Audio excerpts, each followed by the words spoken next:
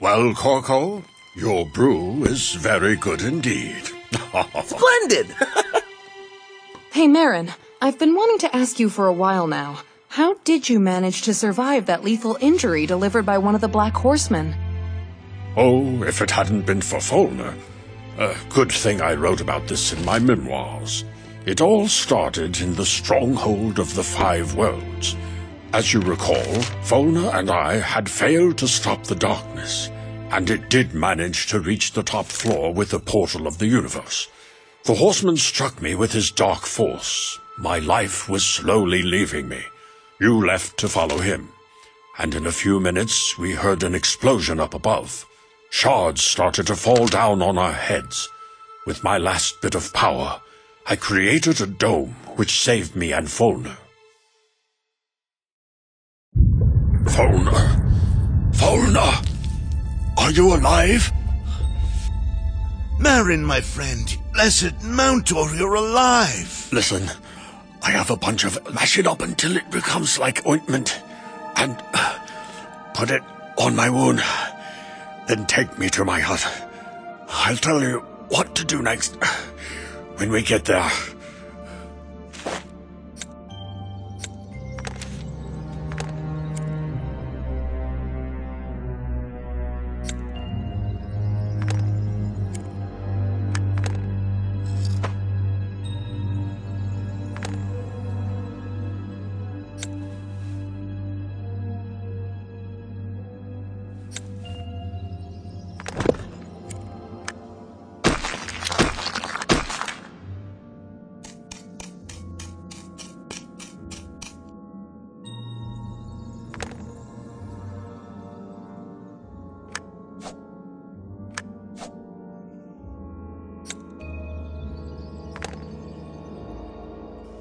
Oh no, the rubble from the tower damaged the mill. I hope everyone's safe and sound. Oh, there's Marin's hut on the hill at last. I need to take him there.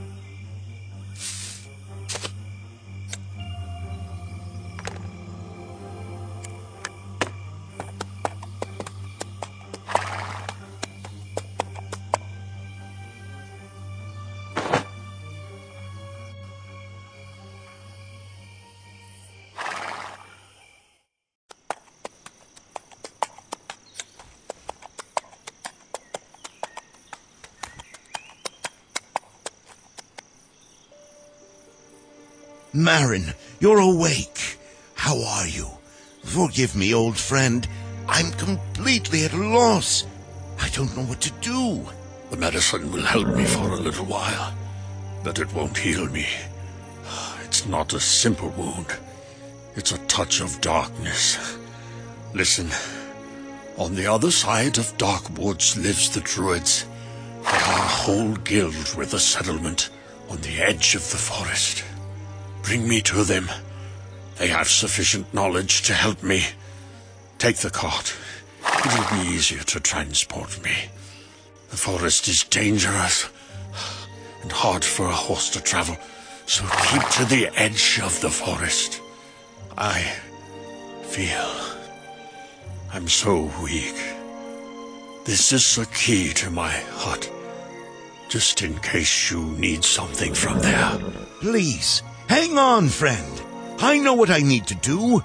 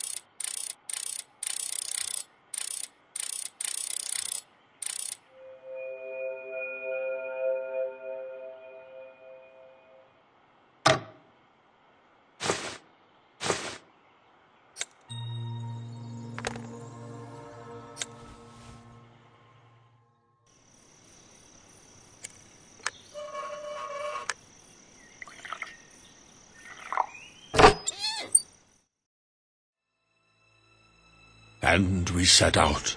We rode along the edge of the forest all night long.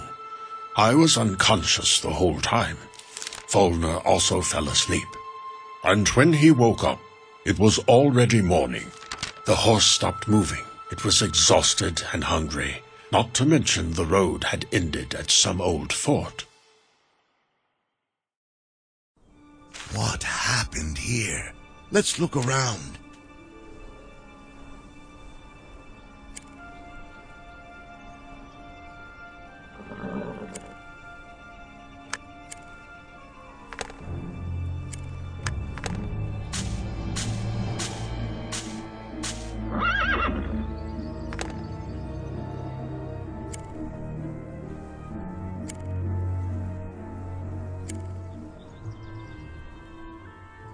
So many dead bodies.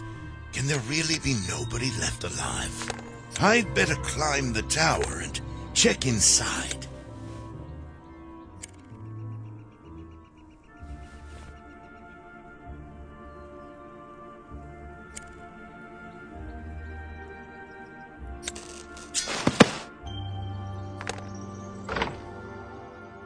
Uh-oh. Seize him! You morons told me you killed everyone who survived. No, stop. I'm not a defender from the fort. I'm a simple traveler, carrying a wounded friend. A simple traveler, you say? But you're carrying a weapon taller than you are. Tell me who you are, or we'll put an end to you. I'm Folner the dwarf. I wouldn't be a dwarf if I didn't have my trusty hammer on me. A dwarf? I've heard of dwarves. You all live underground, collect treasure, and know your way around all kinds of devices. Well, I'll spare your life if you help us. We seized the fort because we heard it's packed with treasures, hidden beyond a door operated by some odd mechanism. We orcs don't know much about that, but we do like gold. Find that treasury, open it, and I'll let you go, and leave your weapon with me.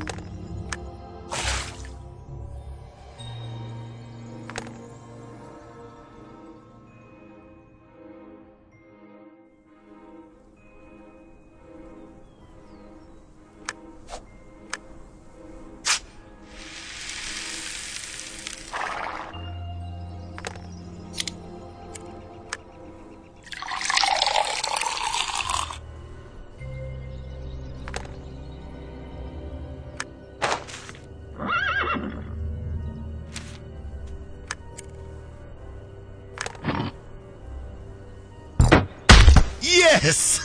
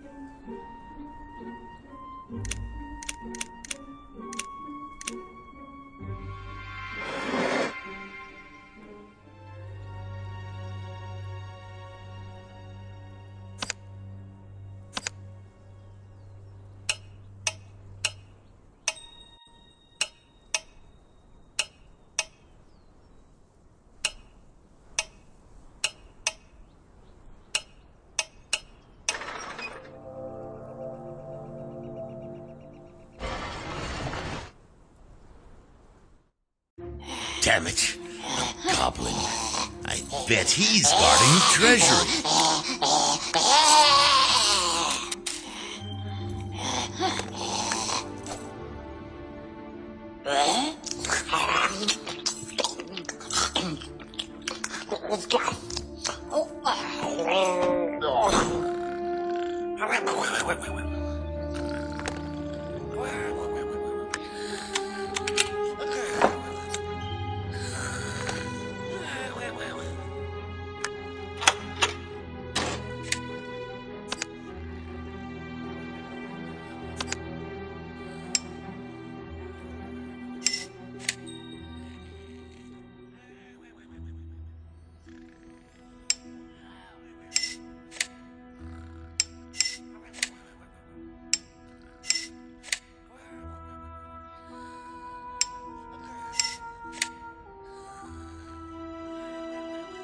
No, no, no, you will not come in here. Our deal was that you would open it for us, and that's it. You should be happy I agreed to this at all, instead of just killing you. If it wasn't for me, you'd have no treasure at all.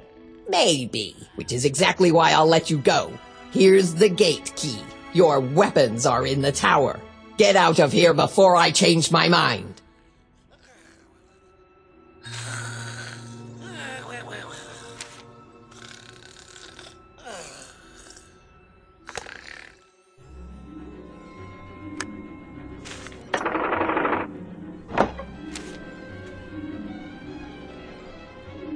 I must have left my things in the tower.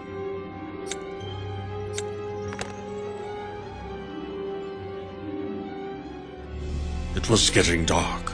After we left the fort far behind, Folna continued carrying me along the path, which sooner or later was supposed to lead to the Druid village.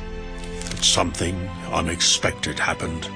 A venomous snake attacked and bit our horse and then hid in the grass. The horse reared up in fear and then fell to the ground dead. In the meantime, I was getting weaker and weaker. Oh no. What should we do now? We'll have to find another way of traveling. Look, a road sign. I'd better check it.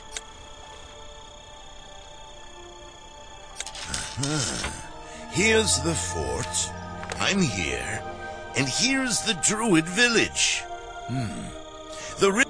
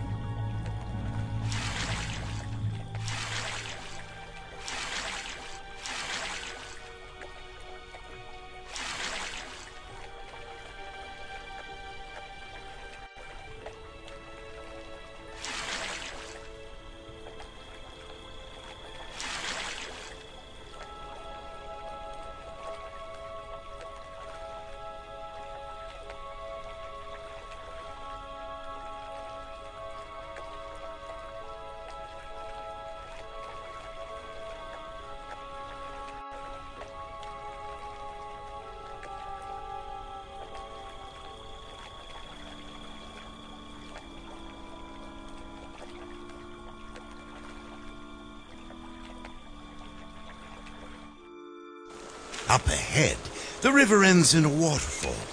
That means the Druid village is nearby.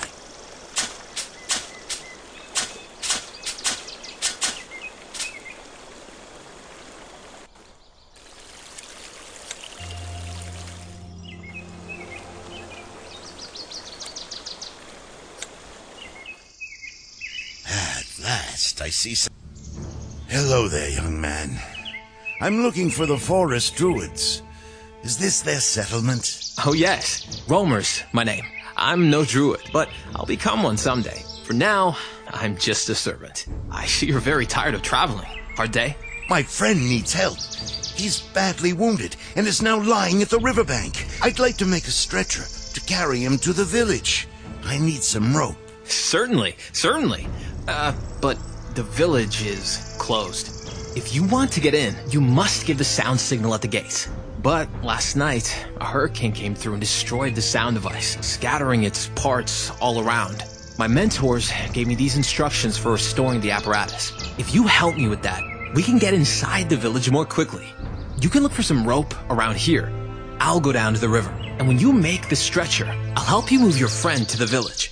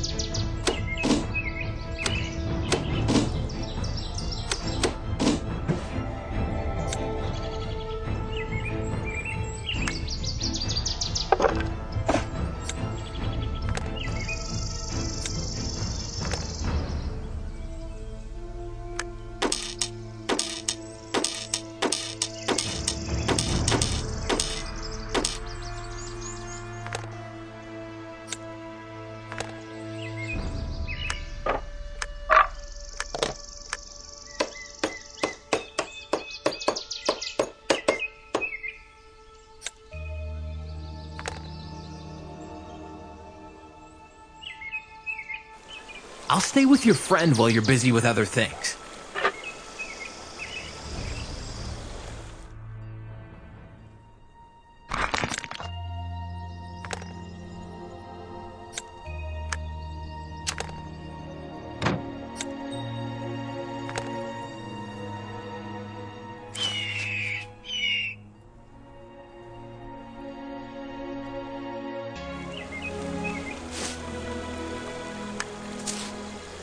Hey there. While you were away, I found another bottle from the xylophone.